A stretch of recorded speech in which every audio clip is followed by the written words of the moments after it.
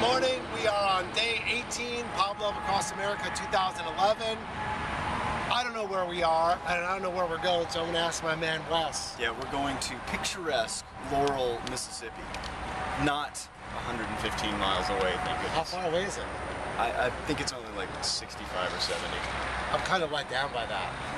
We're gonna do the TT today, though. Oh yeah. So we're gonna break some legs anyway. So what goes on there in Laurel? Is there anything famous from there? We were talking about this last night. Is it not Lawrence Fishburne? No.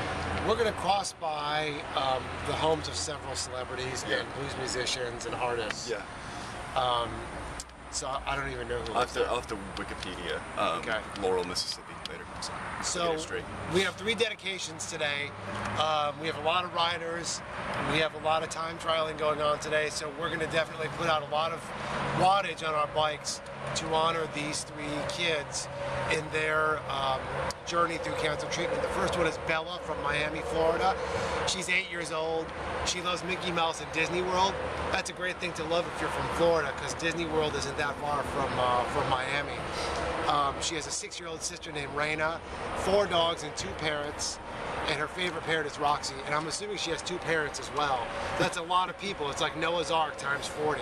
So Bella, we are going to be riding for you today along with Jayel, who is age 2 from, how do you pronounce it? Puyallup, Washington. Puyallup.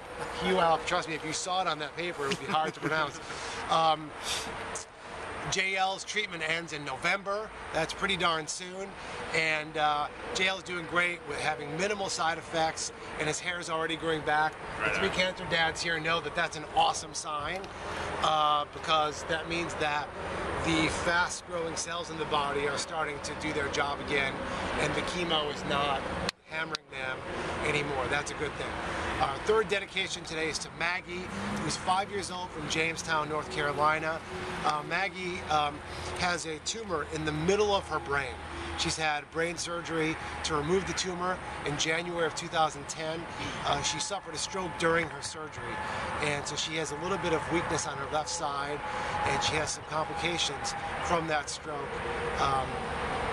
The great news is she just started kindergarten, and her biggest challenge right now is struggling through kindergarten, chemotherapy, kindergarten.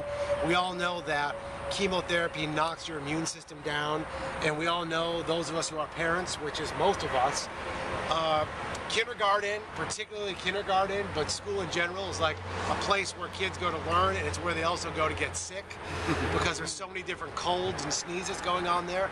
So Maggie's got to be very careful, as all cancer kids do, jumping into school and then going back into treatment.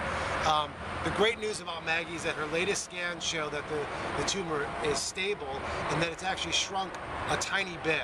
And a tiny bit in the cancer world is like winning the World Series 5 years in a row. The thing any cancer parent or cancer sibling or cancer kid or friend knows is that, like, any day without bad news is a day with great news.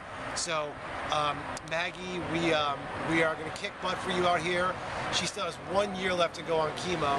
So next year on Pablove Across America 2012, she'll still be in chemo, and we'll still be talking to you through the wonders of a flip cam, rest in peace, thanks to Cisco Systems, and through the wonders of Google and YouTube. It's a real honor to ride for these kids. And there's been a lot of smack talk around here about who's going to win the time trial. And the great news is only 2 people are going to win it. And I think about, yeah. It seems like we have 5 or 6 2-man teams. The rule is the team time is when the last rider crosses the finish line. So tonight or this afternoon, whenever we can get around to it, we're going to let you know the result of our time trial. The time trial is a giant financial challenge among the group, so it's going to be raising a lot more money for Pablove Across America.